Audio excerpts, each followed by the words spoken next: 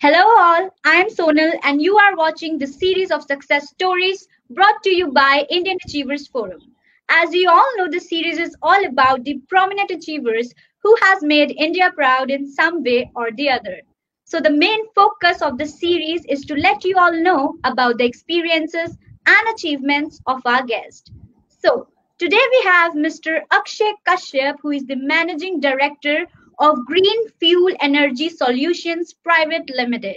But before we start the conversation with him, let's have a look at a very small video telling you about what we actually do.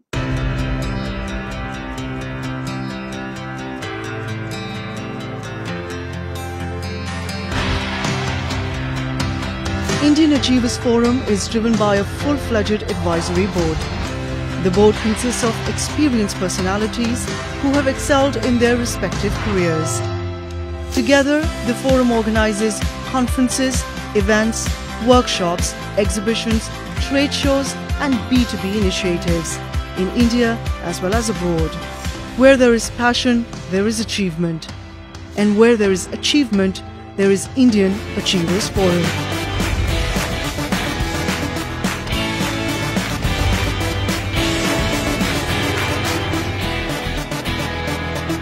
Hello, Mr. Akshay. How are you? Yeah, hi Sonal, how are you? I'm good. Okay, so let's start with our first question, and that is tell me something about you and your professional role.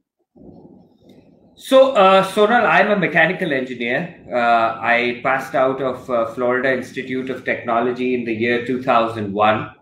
And after that, I did some work in the US. I worked with a company there. And in 2004, I came back to India, joined my dad. And 2006 is when I started Green Fuel Energy Solutions. And about 3 years ago, I went to Wharton School for a diploma course on finance and operations. 2018 was a great year for me. I was also awarded the Emerging Entrepreneur of the Year award by India Today Group, which still remains a great feather in my cap. As far as my role is concerned, I am the managing director of Green Fuel Energy Solutions, but I only take that as a designation.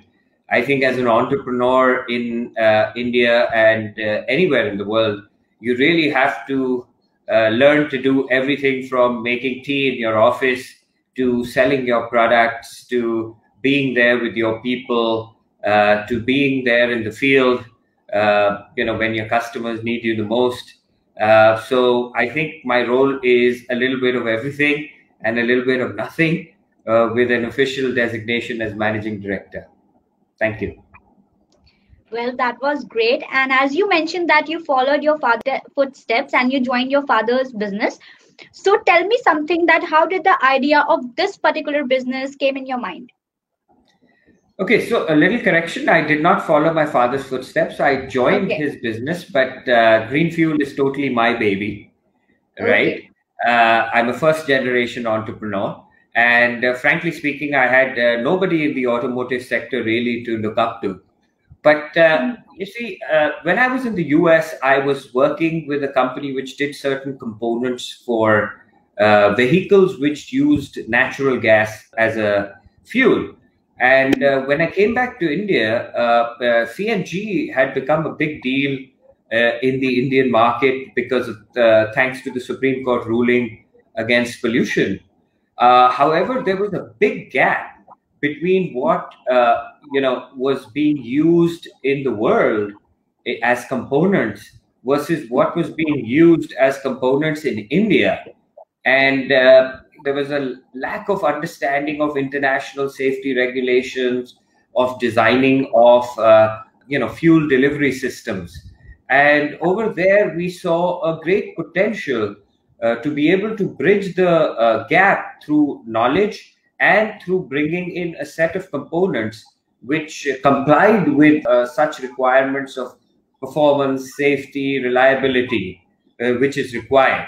And that's how I got the idea, by seeing this big gap and saying that there has to be a way to bridge this gap between what the world is doing and what we are doing in India. And that's how this idea came to me. Well, I must say that was a great initiative by you.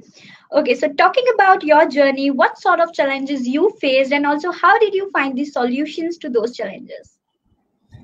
Well, I think the biggest challenge we first faced is that we had an idea and we wanted to do something which would positively impact everything around us, and especially safety of CNG as a fuel.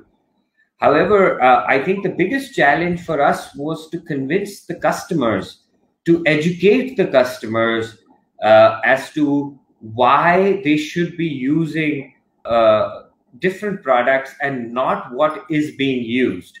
And the reason for that is that if you want to use a certain level of product, you must, have the courage to spend a little more and make that as a benchmark and not something different. And I think the biggest challenge we faced was that we had a dream, but realization of the dream when we get out into the market, we realized that there is a gap in understanding. So actually, we spent about 6 to 9 months in just educating customers on different customers, and I must say that we got a great reception from a lot of them, and they were very open to listening and to change, and that's how we got our first breakthrough, which was the large Tata Motors Marco Polo project, which was being done in India and in Delhi for the Commonwealth Games. And they were the first ones to use a very highly engineered, reliable solution. And that challenge to educate was a very interesting one because, sometimes you feel that your idea should generate revenue tomorrow, but that doesn't happen. And I think that was one of the biggest challenges we faced when we entered the market. Well, challenges are the part of our life, sir, and we have to deal with it no matter what. And you really well dealt with all those challenges, I must say. So, moving ahead, kindly elaborate more about your goods and services which you offer. Right. So Green Fuel Energy Solutions was formed with the premise of promoting cleaner fuels in automotive and cleaner fuels in mobility as general. And that's been our mantra from the beginning. So today we offer a huge gamut of products in vehicles that use natural gas as a fuel. We are also future ready. We are the only company who has done complete system for a hydrogen bus, which is, in my opinion, the future. So we offer those kind of services and products as well. We also have now a lithium-ion battery plant, and I'm proud to say that we are the only company who's applied for 4 patents on our product design in India. And this lithium-ion battery was primarily designed for e-mobility, which, as you know, is electric mobility and zero emission as a fuel. So these are our products and services around e-mobility, the battery, lithium-ion battery products, and a host of products which go in the fuel systems of vehicles using natural gas or any gaseous fuel for that matter. We have that technical expertise. As far as our future plans go, we are very excited. Actually, we are extremely excited because right now is a great time, even though we've been hit by COVID and, plans change and things change. However, what is important is that India is committed to natural gas as a fuel. And we hope to see in the next 5 years, 5,500 more CNG stations. And that means tripling the number of stations that we have today. And that's the kind of growth we hope to see in the future as far as natural gas as a fuel is concerned. In lithium ion is extremely exciting as well because electromobility is now becoming mainstream in a lot of segments. And I feel that, again, with our philosophy of giving reliable, zero defect product to the customer, we are well positioned to ride that wave of growth in those segments and really, go from where we are today to 10 times the revenue. So overall, by 2025, I see that green fuel will easily triple its revenue from where it stands today. So that's our future plan. And ultimately, the plan is to make it a greener planet, and reduce our carbon footprint in what we do. That's so nice of you, and I wish you all the very best for all your future goals. So, moving ahead, talking about Atmanirbhar Bharat Abhiyan initiated by our Honorable Prime Minister, what are your views on it, and how is your organization working on it? So, I think the clarion call from the Prime Minister is very well timed and very well thought. And I think we must be Atmanirbhar. And Atmanirbhar really means that we must produce more in India, for India and rest of the world. I don't think anywhere it means protectionism. And I think we have a long way to go, but there are some amazing steps we are taking. So, for example, if 10 years ago we imported 70% of our products, today we are at a stage where we import only 20% of the product. And in 5 years, I want to bring that number down to zero. And this has been afforded because of the demand coming from the market. In lithium ion batteries, unfortunately, the cells still are imported. And the only way we felt we could be Atmanirbhar is that even though the cells are coming from abroad, India has a unique set of requirements in the field, in its applications. And what we were able to do is, while those cells are imported, we were able to produce everything else in India and manufacture that in India and apply for patents for our products in India for Indian conditions. And today I am proud to say that our technology is already ready for the world. And we have got enough inquiries and are pursuing opportunities where people are wanting product from India today instead of the other countries they were sourcing from. So I think the idea of Atmanirbhar is great. I think Green Fuel is very committed to the idea. And in the CNG, we hope to bring down our imports to almost 0% in the next 5 years.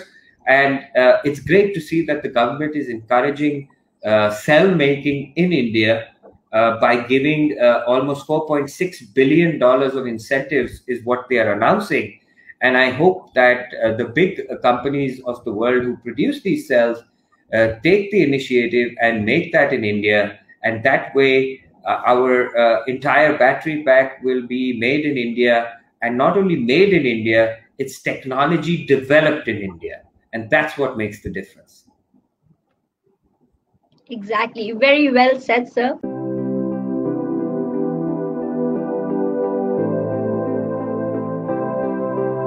So, our next question is that I was literally waiting to put forward to you, and that is, what were your feelings on winning Indian Achievers Award? Oh, the feeling was amazing. But, I don't believe it's me who's won the award. I think it's great to be validated through such awards. And it was amazing for my family. Even my 8-year-old daughter was jumping with joy. But I think what is most important is this award is a function of the amazing team and teamwork that we have at Greenfield. The vision may be mine, but the execution is everybody around us and everybody within the Greenfield family. So for me, this award is a amalgamation and a validation of the hard work that they put in every day to make great things happen. So I think it was not only me, but the entire Greenfield family that was very excited to be validated through this wonderful award. Well, I must say that you're truly an achiever, well deserving for this award and all your team. Okay, so as you mentioned about air pollution, so one of the reports says that India recorded highest air pollution exposure globally in 2019. So what are your views on it? And also I would like to know that what positive impact you are making to the environment. Yes, Sonal, unfortunately, this is true. We hold this dubious record, and I think we need to make a change. The thing is that 14 out of 20 of the most polluted cities in the world are in India. So we have a real problem. And our next generation does not deserve getting this kind of an environment from us. And to make this positive impact, I think that was the singular most important motivation for us when we started Green Fuel.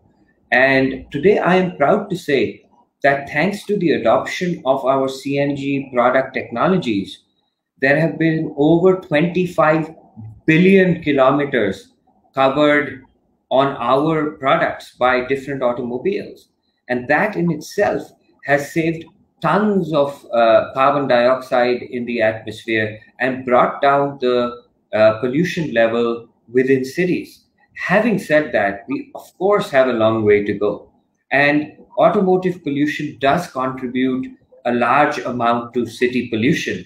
And what we can do is to use, even as citizens, to use cleaner sources of transportation, like vehicles running on natural gas or vehicles in future running on electric, so that at a local level, we are able to reduce the impact of vehicular pollution within these cities. And Green Fuel has been enabling this, as I said, through many, many billion kilometers traveled on its components.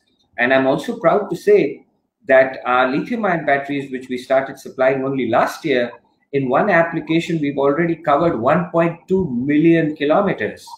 And I hope to see those millions become billions very soon, so that the more kilometers traveled on cleaner fuel, the better it is for the environment. So that's the kind of impact we've had on the environment. Well, that's really great, sir, that you are doing this much for the environmental issues. And I must say that you are truly an inspiration for all the youngsters out there. So before concluding this lovely session with you, what message would you like to give to today's generation who wants to become an entrepreneur someday?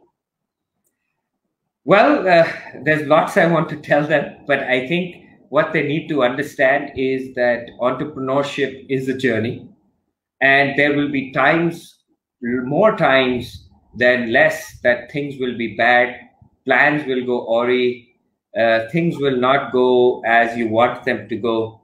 But remember this, the reason you started this journey is because you had a why, a purpose. Keep following that purpose, build resilience amongst yourselves, and keep following that purpose, because if your purpose is true, you will achieve success one day. But don't expect the journey to be easy, and therefore remain committed to your idea, your purpose. Make things happen no matter how many obstacles come in your way, because there will be many. Very well said, sir. So thank you so much for your time, and thank you for connecting with us. It was lovely meeting you. Thank you so much, Sonal. I hope you have a great day. Thank you once again to the India Achievers Forum for awarding Green Fuel with this wonderful award. It's our pleasure. May you continue to rise and shine like this, and you are doing so much for the environment, and I wish you all the very best for all your future plans.